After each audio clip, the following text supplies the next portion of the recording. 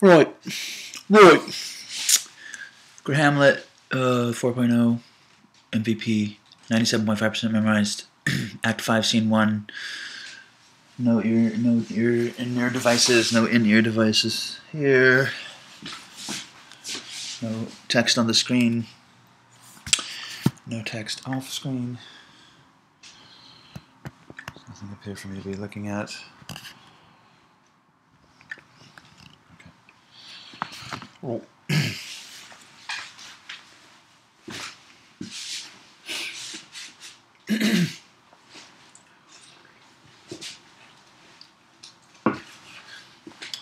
Is she to be buried in Christian burial, that wilfully seeks her own salvation? I tell thee she is, and therefore make her grave straight. The crown her saddle on finds a Christian burial. How can that be? Unless she drowned herself in her own defence, why, 'tis found so. Must be say offendendo, it cannot be else. But here lies the point. If I drown myself wittingly, it argues an act, and an act hath three branches. It is to act, to do, and to perform. All, she drowned herself wittingly. Nay, but here you, goodman Delver, give me leave. Here lies the water, good. Here stands the man, good. If the man go to this water, and drown himself, it is willy-nilly, he goes, mark you that. But, if the water come to him, and drown him, he drowns not himself. All he that is not guilty of his own death, shortens not his own life. But is this law? High Mary is, crown is quest law. We hear the truth on. If this had not been a gentlewoman, she should have been buried out of Christian burial. Why that thou sayest. And the more pity that great folk should have countenance in this world to drown or hang themselves more than they're even Christian. Come, my spade. There's no ancient gentleman but gardeners, ditchers, and grave makers. They hold a Benham's profession. Was he a gentleman? He was the first that ever bore arms. Why, he had none. What? Art a heathen? Help us to understand the scripture. The scripture says Adam digged. Could he dig without arms? I'll put another question to thee. If thou answerest me not of the purpose, confess thyself. Go to. What is he that builds stronger than either the mason, his shipwright, or the carpenter? The gallows maker. For that frame outlives 1,000 tenants.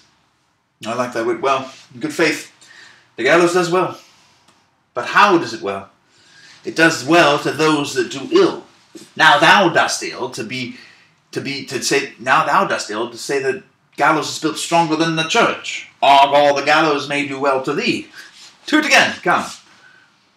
Who builds stronger than a mason, a shipwright, or a carpenter? Mary, tell me that and then yoke. Mary, now I can tell. To it!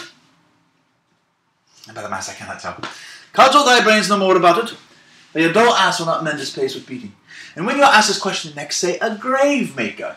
The asses he makes last till doomsday. Go, get thee on, fetch me stupid liquor.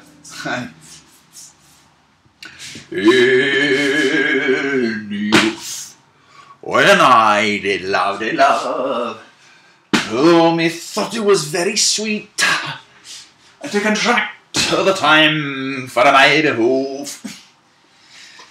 No, me thought there was anything honeyed. Just found no feeling of his business that he sings at grave making. Custom hath made him a property of easiness. Does he himself? The hand of little employment of the daintier sense. Have the daintier sense. But age with his stealing steps hath clawed me in his clutch, and hath shipped me into the land as if I had never been such. That's got a little tongue in it. You could sing once. How the knave jowls it to the ground as if it were Cain's jawbone that did the first murder. This might be the pate of a politician, which this ass now o'er offices. One that would circumvent God, might it not? It might, my lord. What of a culture which could say, good morrow, sweet lord, how dost thou, good lord? This might be my lord such a one, that praised my lord such a one's horse when he meant to beg it. Might it not? It might, my lord. Why, and so, and now, my lady Worms, chapless and knocked about the mass of the sexton's spade. Here's a fine revolution, and we have the trick to see it. These bones cost no more than breeding but to play at loggers with them. I ain't ache to think on't. axe, and a spade, for an shrouding sheet. Oh, a bit of clay for to be made, for such a guest is meet. There's another. Why not that be the skull of a lawyer? Where are his qualities now? His qualities, his cases, his tenures, and his tricks? Why does he suffer this rude knave now to knock him about the sconce with a dirty shovel and on top of his acting of battery? This fellow might be in his time a great buyer of land, with his statutes, his recognizances, his fines, his double vouchers, his recoveries. Is this the fine of his fines and the recovery of his recoveries? Have his fine pate full of fine dirt? Well, his vouchers vouch him no more of his purchases, and double ones too, than the length and breadth of a pair of indentures. The very conveyances of his lands will hardly lie in this box. He must he inherit himself have no more. I'll drop more, my lord. There's not parchment made of sheepskins. Aye, my lord, and of calfskins too. A sheep and calf which he got a strand sometime. I will speak to this fellow. Oh, a bit of clay for to be made, for such a guest as me. Whose grave is this, sir? Mine, sir. Bit of grave to be made for such a guest as me. I think he'd be dying indeed for that line, sir. You lie out on it, sir, and therefore 'tis not yours. For my part, I do not lie in it, and yet 'tis mine. Thou dost lie in, to be and say 'tis thine. 'Tis for the dead, not for the quick. 'Tis a quick lie, sir. 'Twill away again from me to you. What man dost thou take it for? For no man, sir. What woman, then? For none neither. Who's to be buried in it? When there was a woman, sir, but rest her soul, she's dead. Absolute the neighbours. We must speak by the card. Equivocation will undo us. By the Lord, Horatio, these 3 years I have taken note of it. The age has grown so picked that the toe of the peasant comes so near the heel of the courtier, he galls his kine.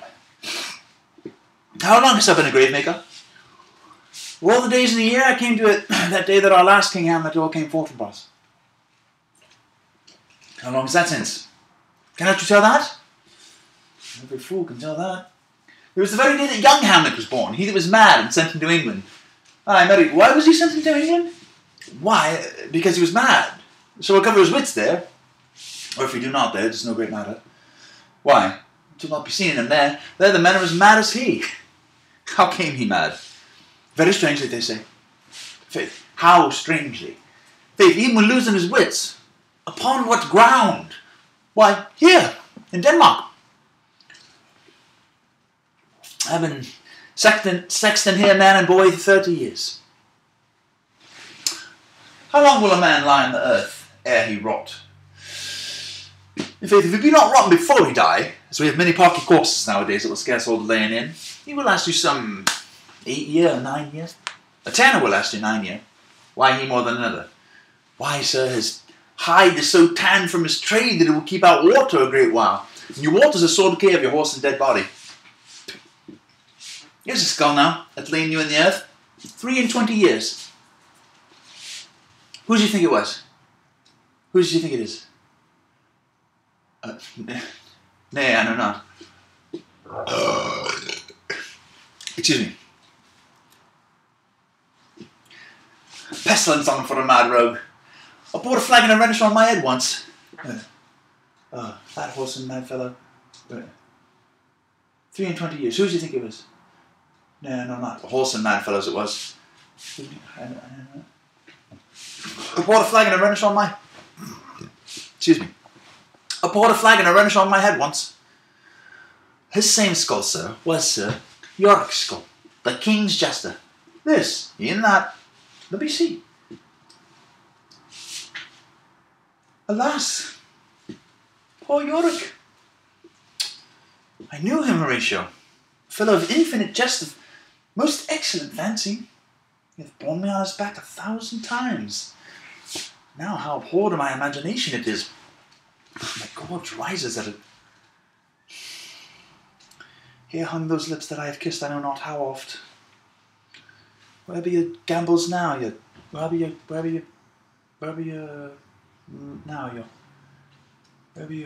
jibes now, your gambols, your songs, your flashes of merriment that were wont to the table on the raw? No one now to mock your own grinning, I'm quite chop-fallen. Now get you to my lady's chamber, and tell her that a paint an inch thick, to this favour she must come. make her laugh at that. Prithee, Horatio, tell me one thing. What's that, my lord? Dost thou think Alexander looked at this fashion of the earth? E'en so. And smelt so? E'en so, my lord. What base uses we may return, Horatio? Why, may not imagination trace the noble dust of Alexander till we find it stopping a bunghole? To her to consider too curiously to consider so. No, faith, not a jot. But to follow him thither with modesty enough and likelihood to lead it is thus. Alexander died, Alexander was buried, Alexander returneth into dust, the dust is earth, of earth we make loam. And why of that loam whereto he was converted might they not stop a beer barrel? Imperious Caesar, dead and turned to clay, might stop a hole to keep the wind away. Oh, that earth which kept the world in awe should patch a wall to expel the winter's flaw. Soft aside. Here comes the king, the queen, the courtiers. Who is this they follow, and with such maimed lights? This doth betoken the course they follow did with desperate hand fordo its own life. 'Twas of some estate. Couch we awhile, mark. What ceremony else? That is Laertes, a very noble youth, mark. What ceremony else? For also Greece up in as far and large as we have warranties. Her death was doubtful, and with that great commando sways the order, she shall unground and sanctified have lodged to the last trumpet. For charitable prayers, shards, flints, and pebbles should be thrown on her. Yet here she is allowed her virgin crowns, her maiden struments, and the bringing home of bell and burial. Must then no more be done? No more be done! We should profane the service of the dead, sing sage requiem, and such rest to hers, the peace-hearted souls. Lay her in the earth, and from her fair and unpolluted flesh may violets spring. I tell thee, churlish priest, a ministering angel shall my sister be when thou liest howling. What? Fair Ophelia, sweets to the sweet, farewell. I had hoped thy bride bed to have decked, sweet maid, and not to have strewed thy grave. Oh, treble woe! Fall 10 times treble on that cursed head, whose wicked deed thy most ingenious sense deprived thee of. Hold off the earth awhile, till I have caught her once more in mine arms.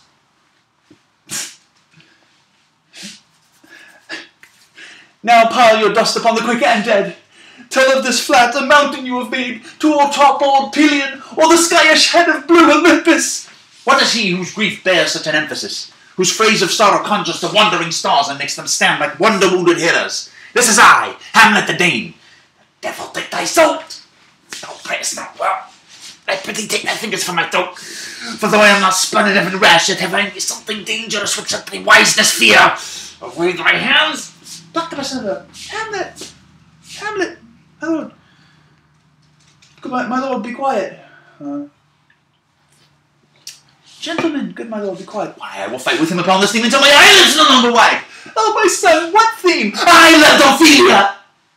40,000 brothers could not with all their quantity of love make up my sum. What wilt thou do for her? Wound, show me what thou do. Oh, he is mad, Laertes. For love of God, forbear him.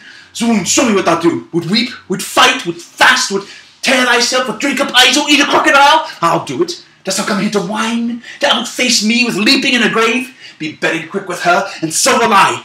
And if thou prate of mountains, let them throw millions of acres on us, till our ground, singeing his pate against the burning zone, make also like a wart. Nay, and thou mouth, I'll rant as well as thou. This is mere madness.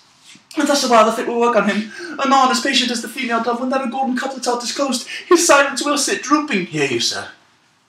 What is the reason that you use me thus? I loved you ever. But it is no matter. Let Hercules himself do what he may. The cat will mew, and dog will have his day. I pray you, good Horatio, wait upon him. Good Gertrude, set some watch over your son.